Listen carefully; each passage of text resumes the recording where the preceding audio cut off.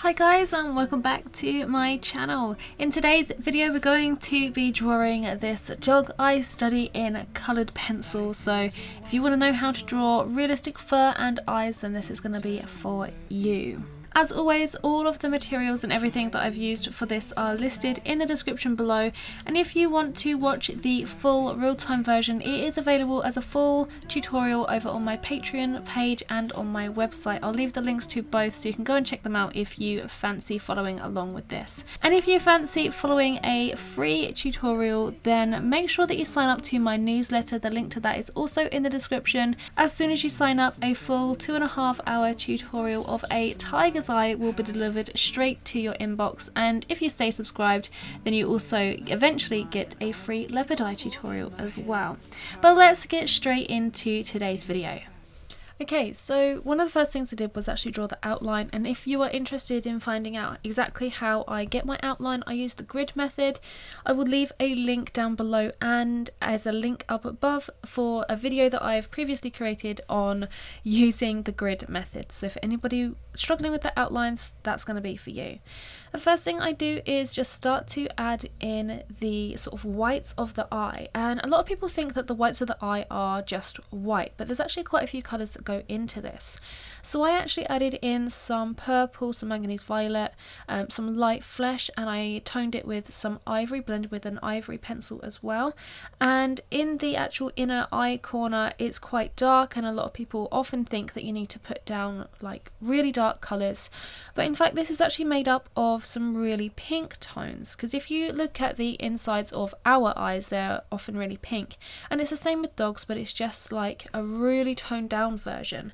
So I actually went in with some Caput Mortem violets, some purples, I blended a little bit with that light flesh colour, and just made sure that everything was really nice and smooth. And to add in the highlights, I just kind of used a negative space method and went around the white areas, and I also used a little bit of a white gel pen to really highlight some of the sort of really pinpricked details of the highlight within that little area.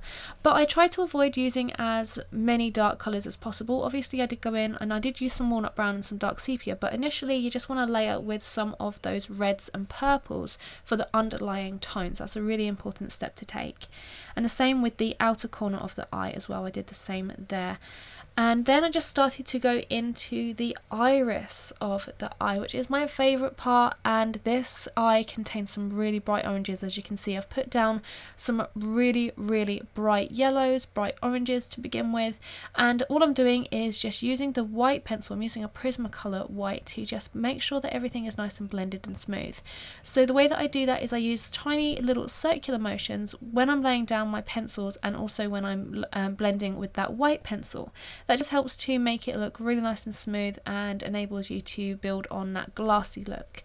So I always start with light colours and work my way to darker colours. So I started with those light yellows and oranges, those really bright ones, and then started to fill in some of the shadows with some darker colours. So the shadows mainly fall around the outside of the eye, where the eyelids are kind of overcoming the eye a little bit.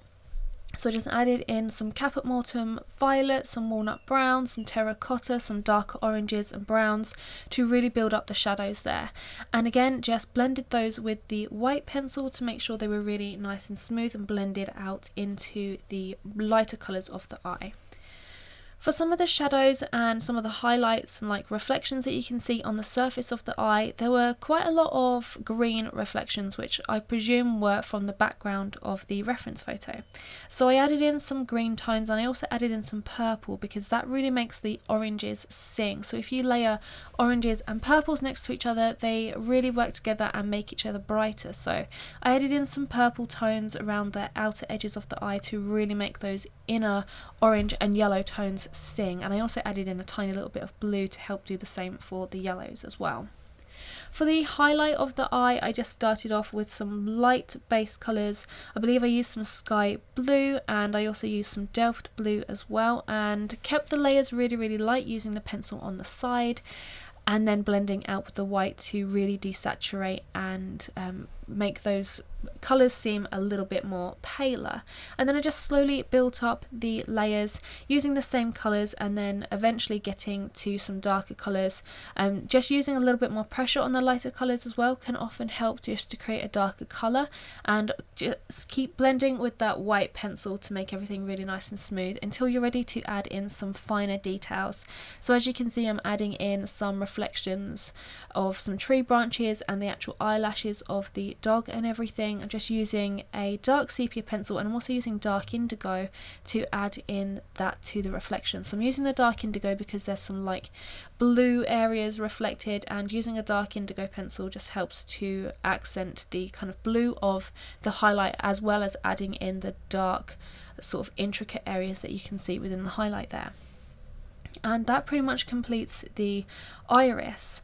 I also added in some areas of white gel pen, again just to help really accent some of those super white details, those really shiny moments within the eye. They're really difficult to capture with just pure coloured pencil.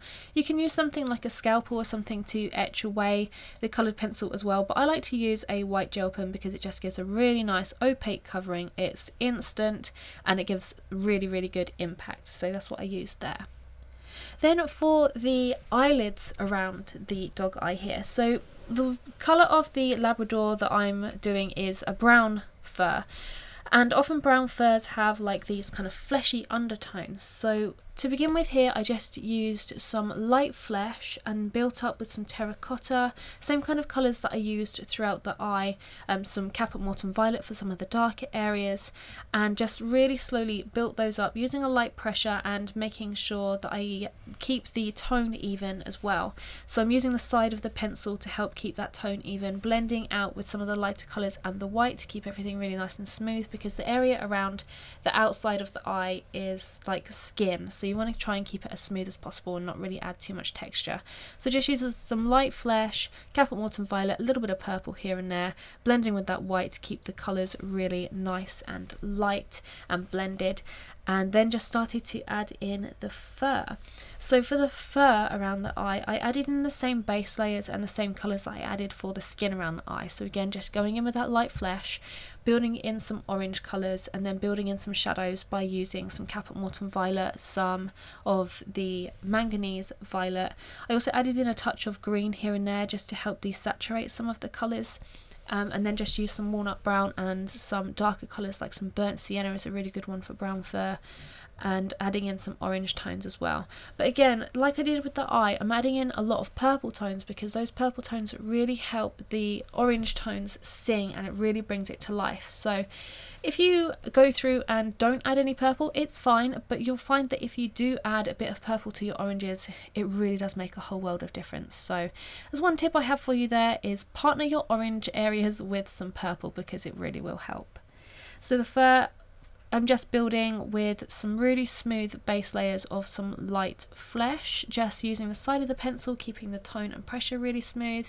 Then going on to a slightly darker colour like some cinnamon to add in a little bit of shadow, and then using some Delft blue, some of that Manganese Violet to just build in some shadows, and then going in with some darker colours. So for the darker colours, I'm actually using a fur technique, and I do have a video on my YouTube channel explaining exactly how I do my fur technique. So if you want to check that out, I will leave that linked as a card up above and in the description for you as well. But basically you just want to put some firm pressure down on your pencil at the beginning of the fur line, work in the direction of the fur, and then as you're working towards the end of that particular fur, you're just going to lift the pencil off the paper, so release the pressure, and you want to do it nice and quickly so you get this nice flicking motion, which will give you a really nice natural effect. But for the rest of the fur on this little brown dog eye study, all I'm doing is just starting off with those lighter colours, building in some oranges where you've got some darker depths of shadow and a little bit more of that kind of brown tone showing through with the dog, then using some of those purples to really accent that, going through with some burnt sienna, and then going in darker with some walnut brown, even a little bit of dark sepia here and there just to really darken up some of the shadows. But as you can see here as well, I've added in some green, which just helps to kind of bring a little bit of a grayscale effect to the oranges, and it just helps to dull them down and just get some really good natural looking shadows without using some dark colours. So if you partner greens with oranges, it often tones them down and acts as if you're adding a shadow, which is a really good way instead of adding the dark colours, because dark colours can often muddy. So if you're looking for a partner for some shadows, use green. So purples for really accenting the oranges, and greens for really kind of grayscaling them down. And I just repeat this whole process of using those lighter colours, making sure I use a shading motion to begin with for the base layers, for the skin underneath the fur, and then as you're getting up to those darker colours, you're using that fur technique to really add that texture in. And you want to make sure that when you're using your darker colours, that you don't cluster them too close together, otherwise you're going to just end up with a dark patch. So as you get darker with your colours, you want to get less with your pencil strokes, if that makes sense. So the really dark colour, you're only going to have a few strands off, but the lighter colour you're going to have like covering the whole area so that you can see the skin underneath. And that's pretty much it, some small tips for this dog eye study. As always, thank you guys so much for watching. If you haven't done so already, please hit that subscribe button and tick that notification bell. We're now on our way to 25k and I'd love to have you along for the journey, you beautiful bean. And I will catch you guys in the next tutorial video. Bye. Won't stop for traffic lights.